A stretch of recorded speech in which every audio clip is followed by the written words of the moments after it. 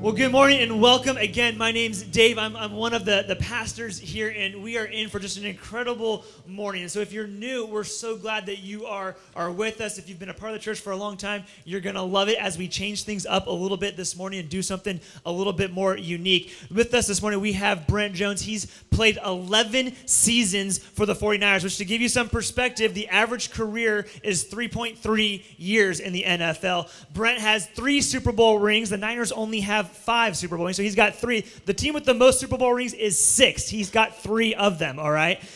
Brent is a 3-time All-Pro. He's 4 times Pro Bowler. He is the best in his position. Ladies and gentlemen, would you give a round of applause for Brent Jones?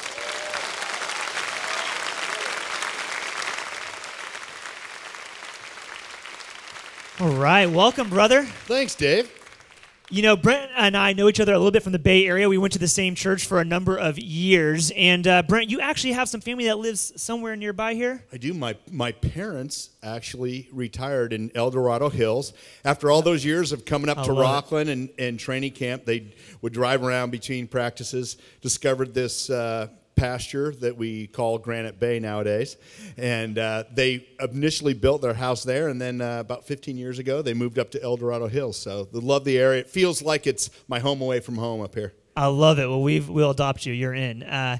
Here's what I love about Brent. He's the real deal, and I should have said this before he came out here so he doesn't have to blush. But you know, just in last service, we were actually we had met a guy in our church through a new attenders lunch. His parents lost their home in the fires, and so he's a huge 49ers fan, we found out just this week in our church, and he lost all of his memorabilia, and he had quite the collection. And so last service, we started rebuilding that collection, and Brent was able to give him a football. And then I love afterwards in service, Brent's like, give me your address. I want to really stoke your memorabilia collection. And so just that's the kind of guy that Brent is that we have with us this morning. Brent, this morning's unique for us. We don't always interview people for our sermons, but the reason, church, that we're doing this is twofold. One is we never want to become a church that grows disconnected from culture. We want to be a church that's what we talk about in here, what we apply in here, goes with us out there, right? And so things like our everyday life, our families, our sports, our careers, all of it matters in here. And so we know that many of you race out of here, because I see you, to make it home for football on Sundays. And so we know that football is one of those symbols. It's part of our DNA. It's part of our culture. We love it. And so we thought, let's bring that conversation into the sanctuary. Let's bring it into what God's doing here. And then 2 is we believe stories matter. And so each week you do see us sharing people's stories and their testimonies of what God's doing in their life and who they are and some of the fun stories behind them. And so this morning is a chance for us to dive into your story and what God's been doing and how he's been able to use you. So with that said, man, would you help us just jump in? Not everybody knows your story. Would you help share some of your story? Sure, Dave. So Bay Area kid, born and raised, grew up in Almaden Valley in San Jose. And, yeah, give it up. It's a good shout-out right there. That's a good shout-out. It is. Actually, a few guys last service, high school football buddies that I hadn't seen. It's pretty awesome. We walk into a volunteer huddle, and he was just going to pray with them, and a guy from his football team in high school was like, hey, what's up, man? Isn't that amazing? It's pretty wild. Yeah. Hey, he looks skinny. Me, not so much. But it grew up, and, you know, when I grew up, and some of the older folks like myself can appreciate this, you played the sport of the season that it was. You specialize in lacrosse or soccer or football. You didn't do travel anything. You traveled down to the local school, to the field. That's where you traveled to. And so grew up playing all sports, and really baseball was my thing. And so by the time I got to high school, my dream was to become a professional baseball player.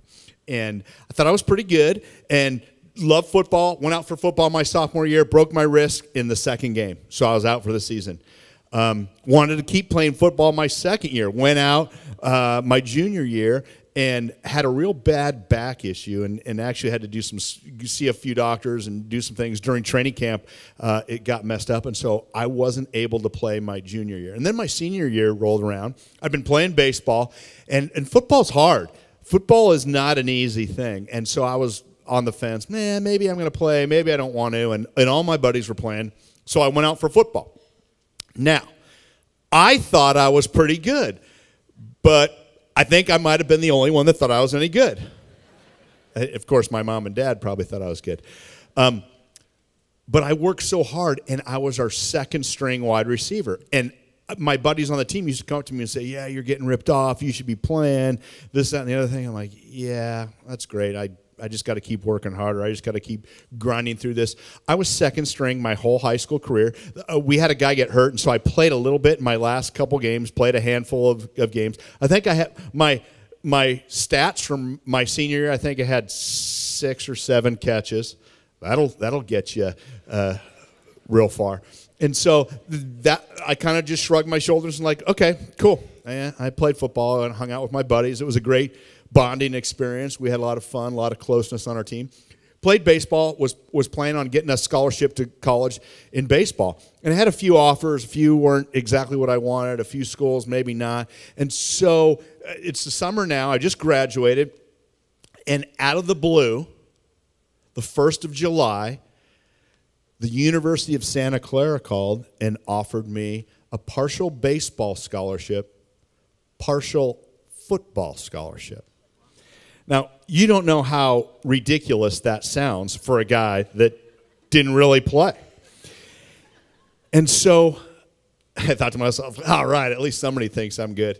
But I ended up accepting that. Our high school coach, who didn't think enough of my skills at the time to start me, talked to the coaches in Santa Clara and said, hey, this guy's really got some potential, and he works hard, and he could be a guy that could really help you out. And so I went to college. Now, this is July 1st. I decided to accept that and went to Santa Clara as a 2-sport athlete.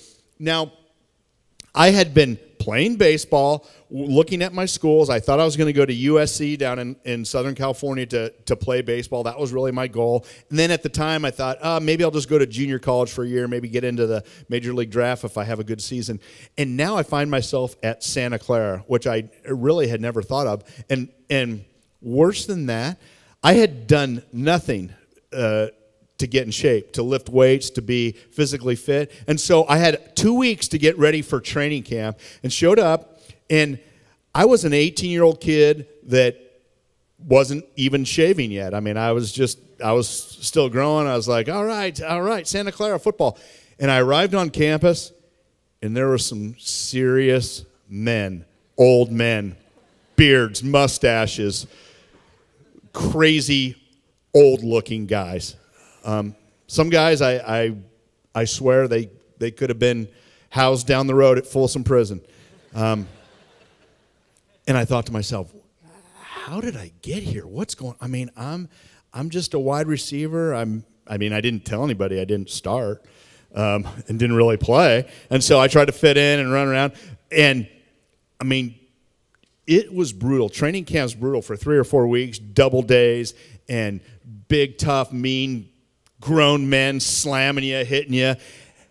But we had a guy that was the biggest, the toughest, the meanest, the oldest looking, and he was our captain. He was a middle linebacker, and I have to say, everybody was afraid of him. Nobody gave him any lip. He kind of ran the team, and I was so relieved, and it's funny to say relieved, because I knew who he was, because he went to my high school, Leland High School. He was 4 years ahead of me. I'm like, oh, this guy will take care of me. He'll be the big brother. He'll look out for me. No.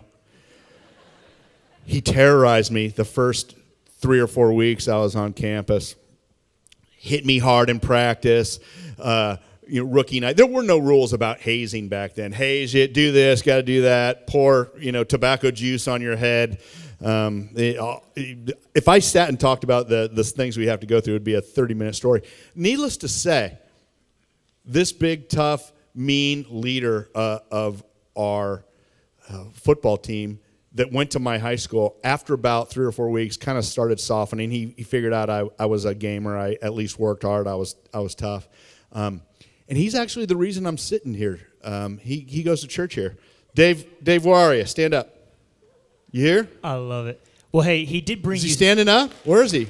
Dave. And he bought you Starbucks I said this stand morning. up. Oh, you are standing up. Oh, okay. Yeah. Hey, it never gets old, pal. That's what you get for all those years of picking on me, putting shaving cream in my bed, my pillow.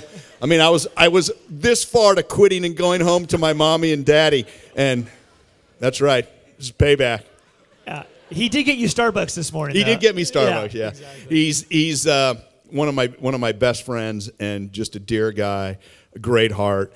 And but he was mean and tough. Nobody messed with him. I thought we had the high school thing going. He eventually kind of started taking care of me, but it was too late. I was already terrorized. I love it. Hey, what was your journey, from that point then into the draft to the 49ers? So, yeah, we're talking about a second-string guy that showed up that got terrorized and was around a bunch of men, and now you're talking draft. But the story's kind of a wild one. It's a wild ride. So I was at Santa Clara. I redshirted my first year. My second year at Santa Clara was the first time that I got to go on the field and start. I was a wide receiver, and I was so happy. I'd been practicing for like 3 years and never gotten a game, and I'm like, wow, this is actually fun when you get to play. And so I had a good football season. Came out my second year of baseball. I was getting ready to go. Our last game of the year, my sophomore year, I got hit, dislocated my shoulder really bad, and had to have surgery.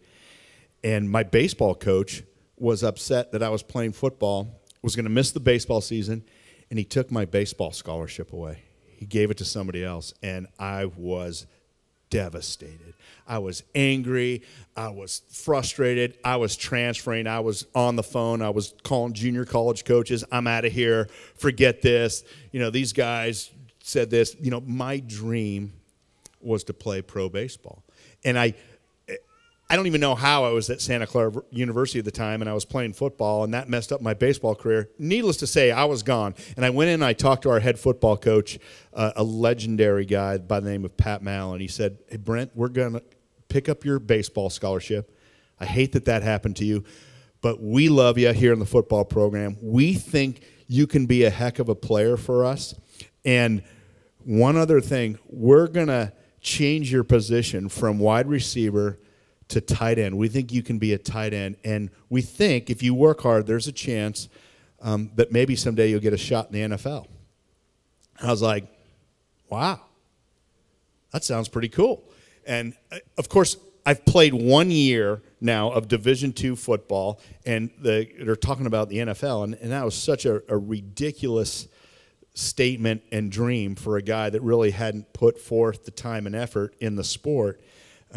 But it changed my trajectory. I started working hard. I started lifting weights. I started running. I put myself on a speed program. I was intent on giving it a shot. So I stayed at Santa Clara University. I didn't transfer and waved goodbye to my dreams of ever playing baseball again. And all of a sudden, I decided, okay, I guess I'm a football player. And a few years later, I was fortunate enough to make a few All-America teams and go to the combine back then. It was like, to tell you how old I am, I think it was like the second or third year of the combine. Everybody talks about it now, where the top 300 players from around the country come. And I can still remember guys teasing me like, Santa Clara, is that like a high school? And I'm like, yeah, I've heard that before. And so I ended up getting drafted in the NFL draft by the Pittsburgh Steelers in the 1986 draft. Yeah, that's like a plot twist. I love that. And we'll talk more about that. But yeah, you can clap.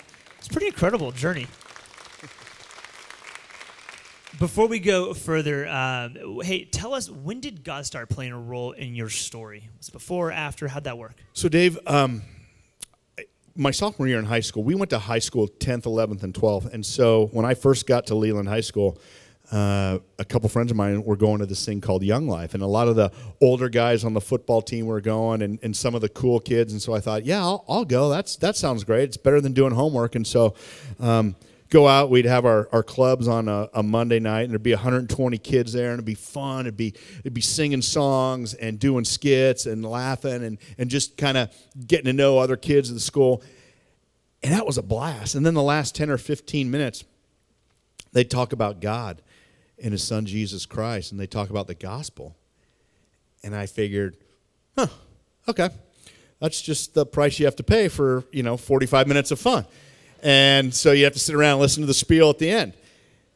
And so it's funny because as the year went on, I felt like a lot of those things that they were talking about were applying to me. And I wasn't as focused on the first 45 minutes toward the end of the year. I wanted to hear what they say the last 15 minutes. And so I became a Christian May of my sophomore year at Leland High School. And that decision really changed the trajectory of my life. I knew that God had a plan for me, that he loved me. And I certainly didn't think it would take me through the NFL, but it gave me that internal peace and just, hey, God's in charge. And I worked hard, did the best I could, and just said, all right, I'm yours, God. Where am I going?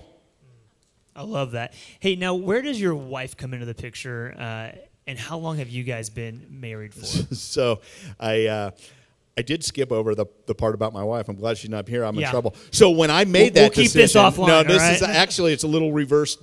We talked about it earlier. So when I was going to leave Santa Clara, I was in 10. I was angry. I was mad. I was a baseball player, and I was hot under the collar.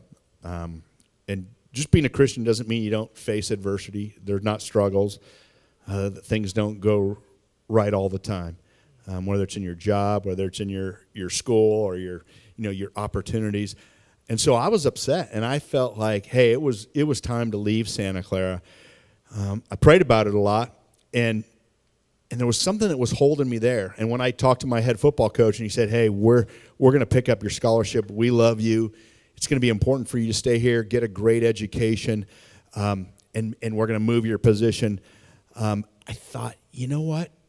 Something is drawing me here, through a lot of prayer. And so I decided not to leave. And 2 months later, my future bride walked onto campus, which is pretty cool. And that's when I met her. And so forget about the football stuff. I mean, that's the most important reason to stay at Santa Clara. And how many years? Make sure that's on tape. So yeah, make sure that's on tape. That's good. And how many years now married? We've been married 31 years. I love that. I love that.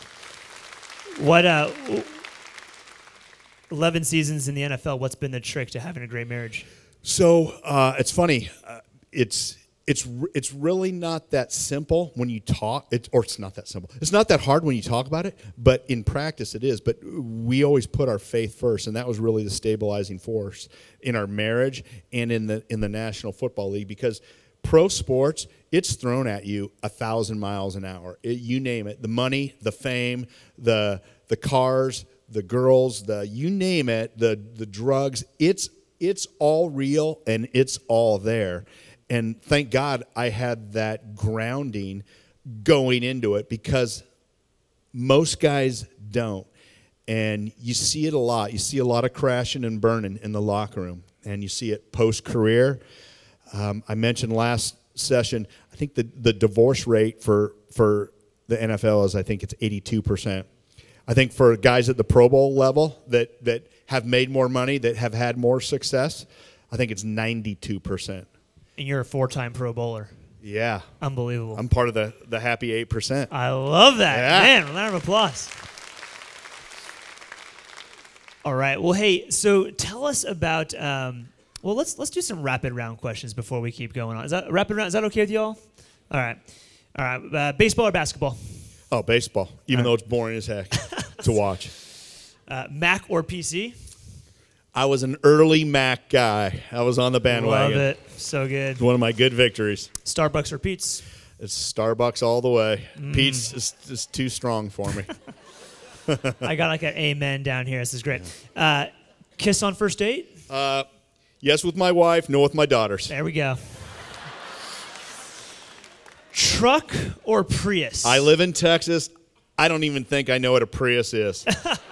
You had to delete that word. Never even. I don't think I've seen a Prius. Yeah, they don't exist in Texas, huh? One word to describe a typical huddle. Ooh, I would say respect, because somebody has to command that huddle, and for us, it was either Joe or Steve. And believe it or not, we're all human. At least once or twice a game, one of the linemen would come back complaining that they weren't holding, or they'd be in a fight with some guy, or and Joe and Steve would tell them to shut up, and so we can call the play. And a lot of times you're on the road. Half your games are on the road, and the fans are screaming, and you can barely hear anyway. And so you've got to have reverence for the play caller, respect to get the play in. Because if you can't hear and you're going up to the line of scrimmage, and there's been a time or two where I didn't get the play, and you're thinking to yourself, oh, my gosh, what am I going to do?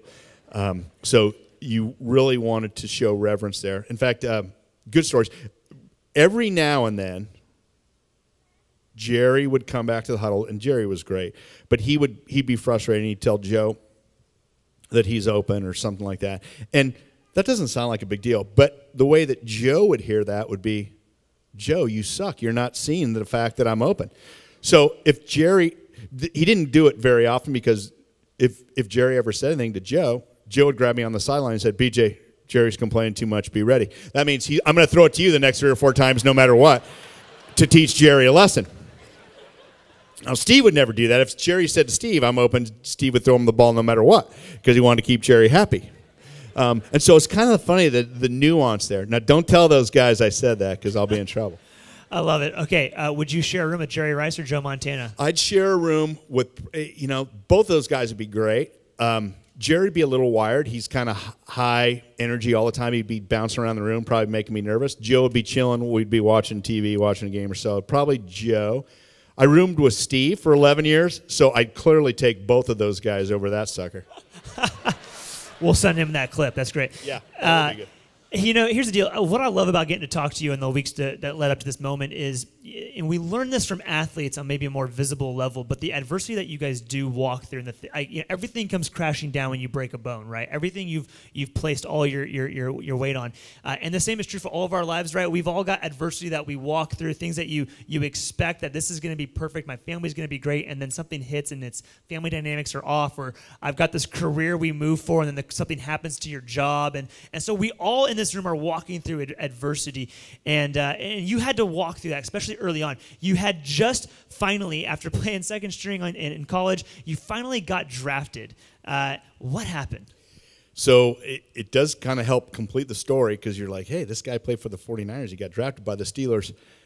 2 weeks after I got that call from Art Rooney of the Pittsburgh Steelers saying I'm their tight end of the future, and this was a legendary organization.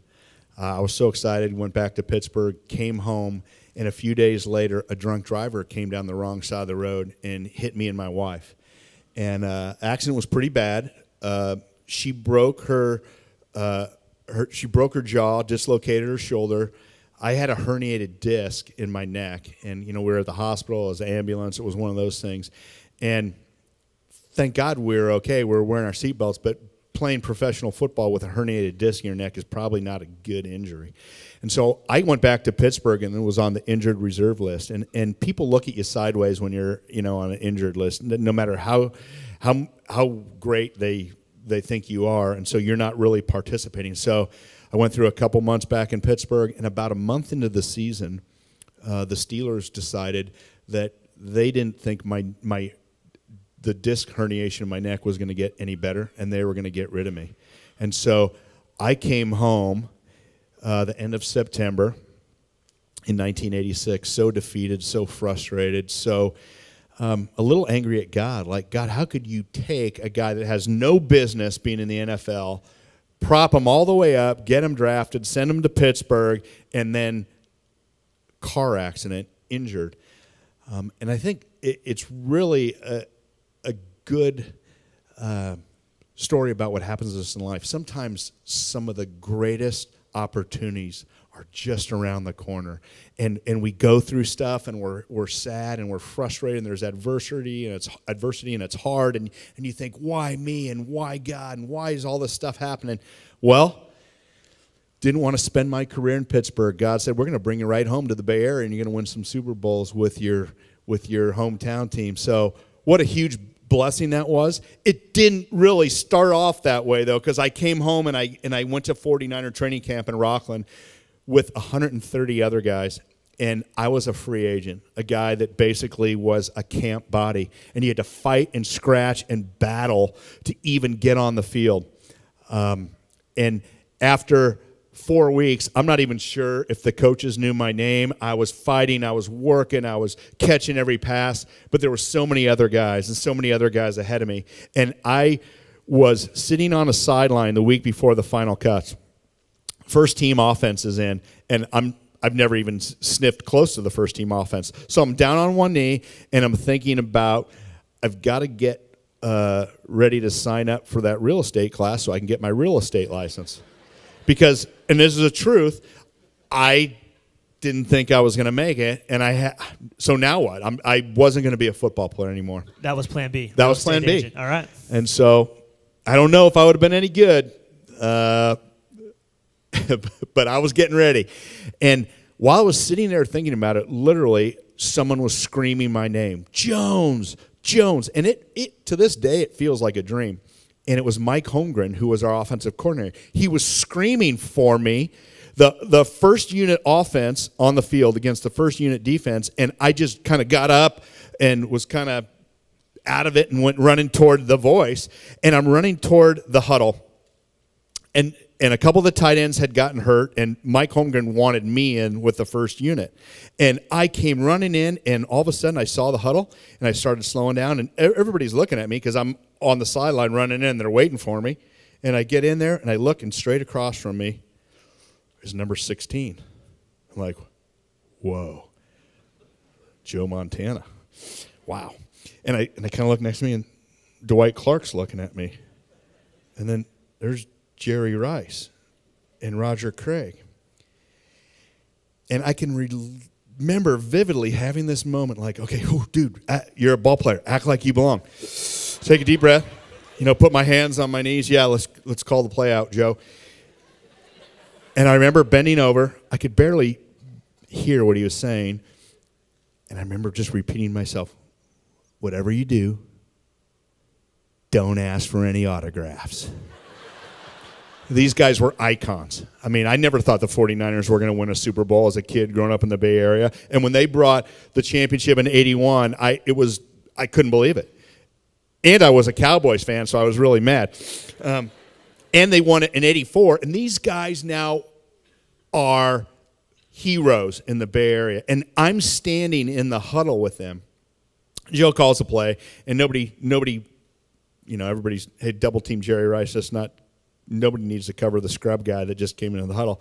And so I was open, and Joe threw me the ball, and I made a diving catch. I was all excited, came running back the huddle, and, of course, he had no idea who I was. And he goes, hey, great catch, number 38. And so and you just think about that for a second.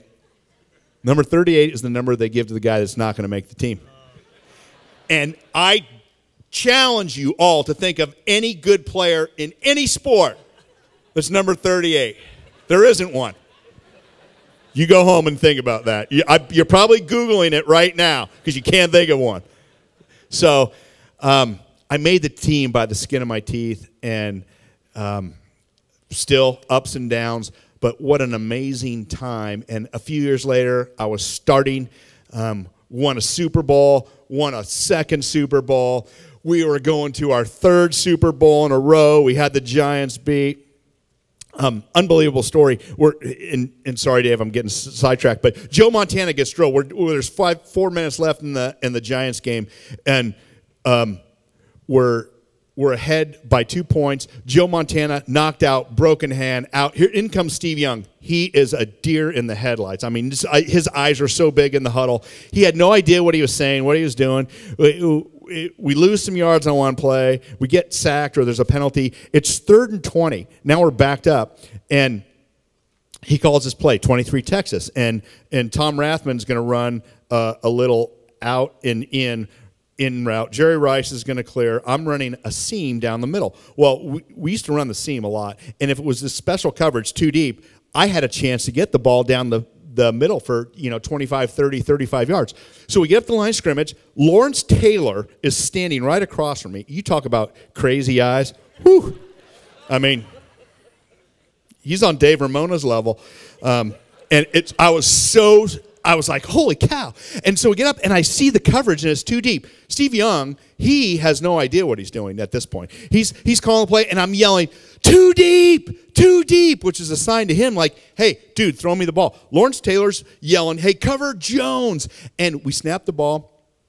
Steve drops back to pass, throws a perfect spiral down the middle. I split the seam. I caught the ball, 30-something yards. We're into Giants territory, and I'm about to go back to my third Super Bowl in a row. And I never hardly said anything on the field, unless the guy was being a real jerk.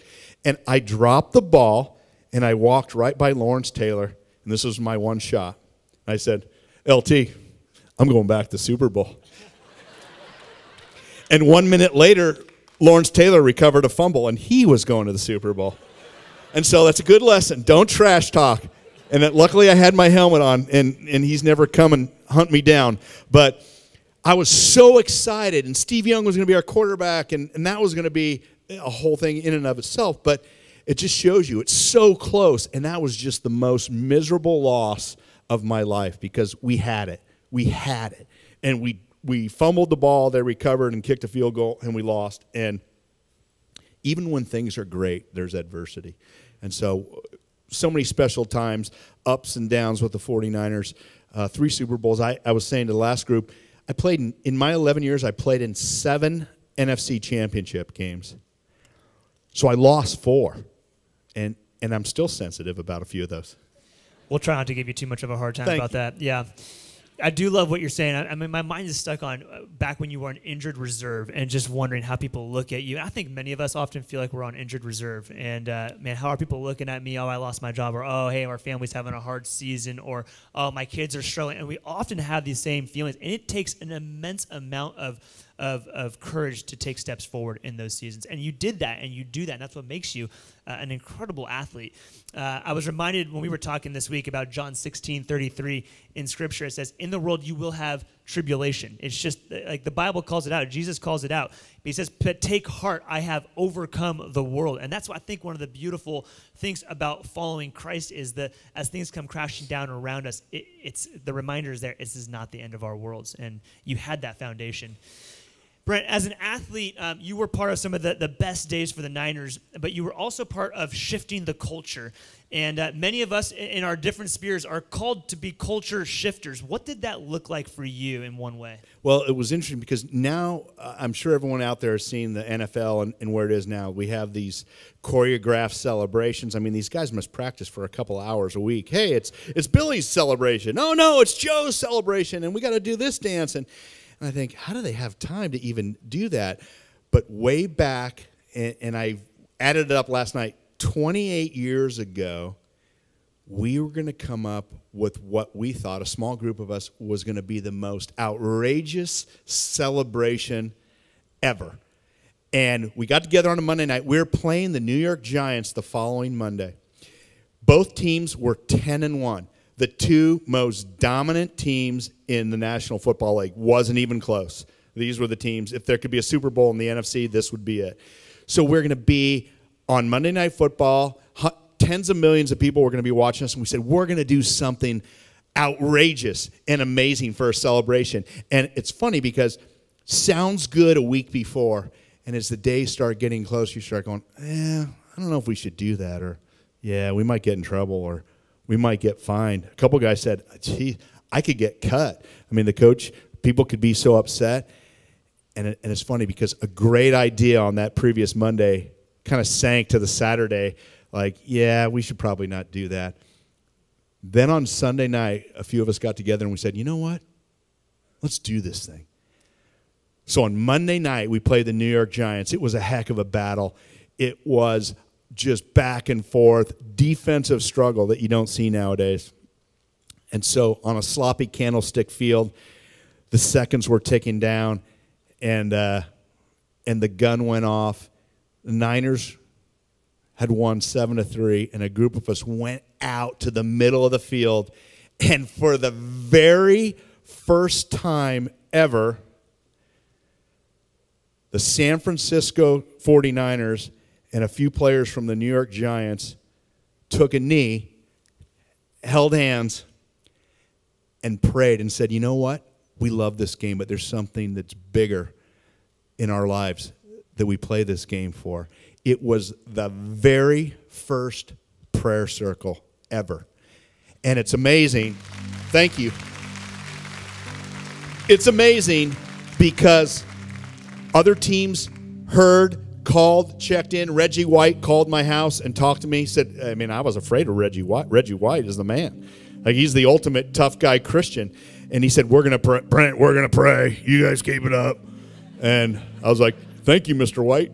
And so other teams kept praying. The league tried to stop us. I had 5 or 6 of us had a sheet in our locker a few days later. It said, you're going to be fined $25,000 if you keep praying. NFL doesn't want that.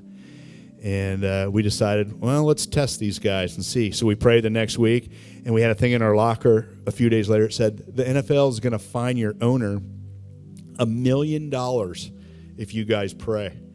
And so that actually scared me a lot. And I didn't want my owner to get fined $1 million. So we elected the oldest guy on our team, Guy McIntyre, to go talk to the owners, and Eddie DeBartolo said, don't worry about that. I love you guys. I think it's great what you're doing. So we kept praying. Other teams kept praying. It spread to all the NFL, spread to colleges, high schools, and now 28 years later, you see it all the time. And people are like, well, how did teams all of a sudden start gathering together after the games and praying? Now you guys know the story. I love that.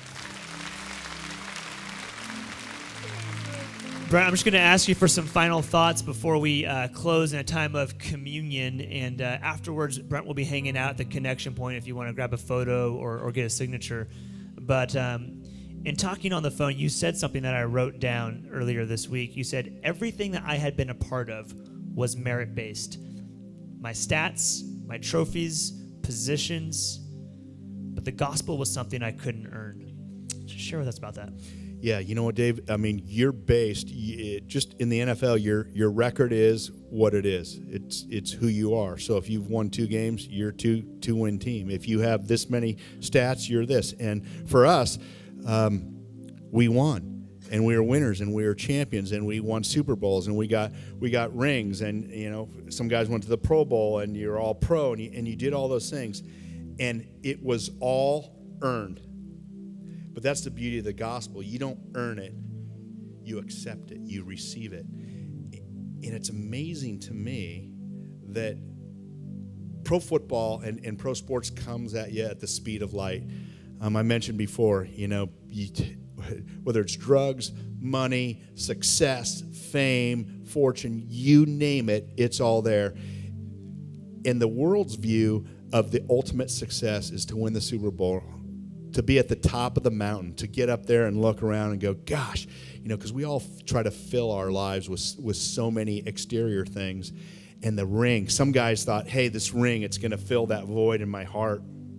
Get up there, get to the top of the mountain, and after a few days or a week, you kind of get that feeling like, is that all? Is that all it is? And so many guys walk away empty. And that's, for me, I was so thankful. And a lot of guys in the National Football League, I think, get to the point where they're open to faith because they realize that there's nothing there. It's empty at the top. And I realized that back in high school. And just the fact that you understand the success and the rings and all that stuff is great, but nothing's greater than your relationship with Christ. Amen. Can we thank Brent?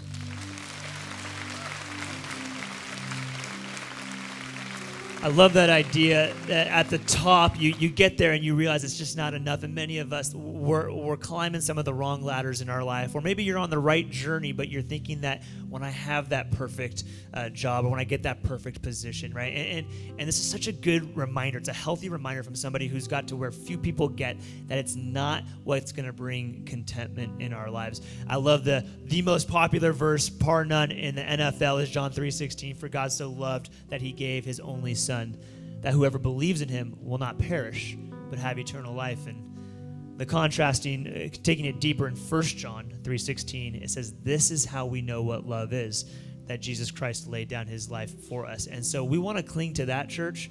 We want to be mindful of all these incredible things. God created football, and it's a beautiful thing, and let's have fun. Let's do it with excellence. Let's do what God calls us to with excellence, but let's not miss what's most important in our lives.